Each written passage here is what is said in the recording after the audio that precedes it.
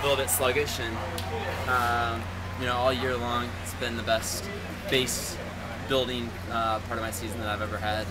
I knew I was really strong, and I think today was more an event that showed where I'm at fitness-wise. We got 2 weeks left to get sharp and make sure that we're ready for the important part of the season. Obviously, you got to finish top 3 in your event. I think there's still a lot more that we get to improve on as the summer goes on. Your comment at Stanford was, I'm tired of all this base training, and then it was moved towards the speed training. Yeah. Do you feel like you've got enough of that in you now?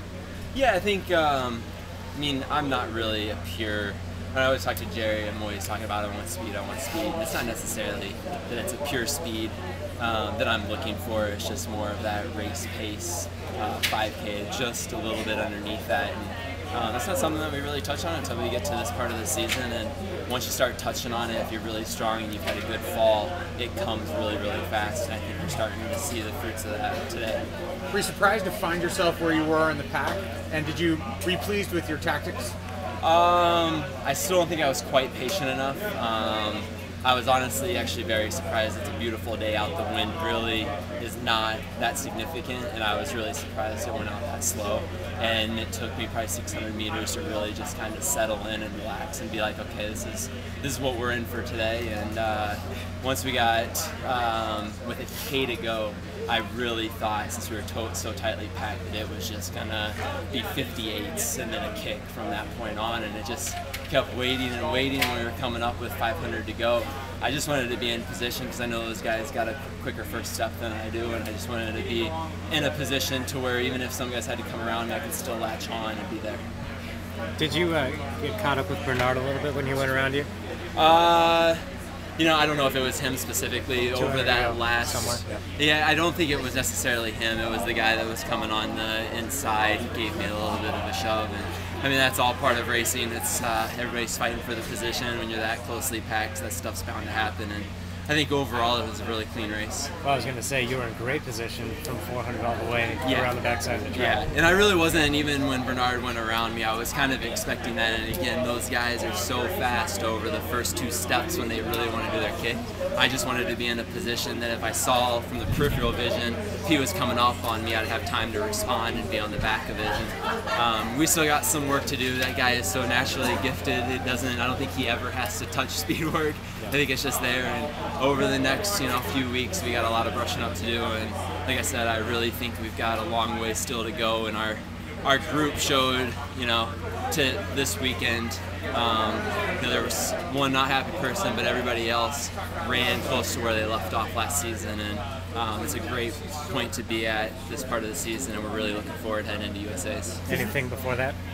No, we're gonna head back, and I think Bumbalo, he's had a great season.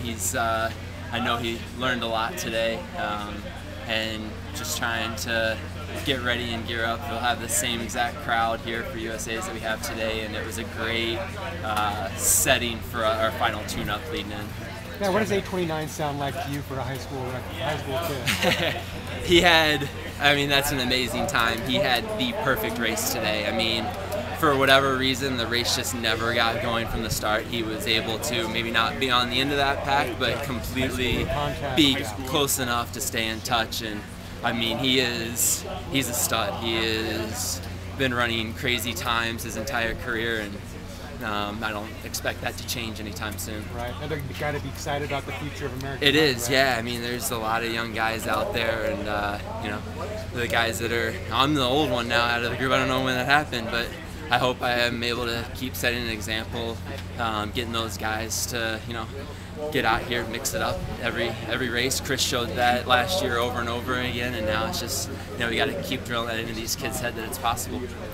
And sounds like your kind of performances have lagged your training a bit this year. Yeah, I mean, I'm actually really.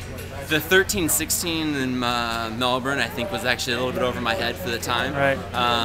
My 1500s, I think, have definitely lagged where I was, and part of those I just don't really. Mount Sac, it was coming out of a really hard week of training.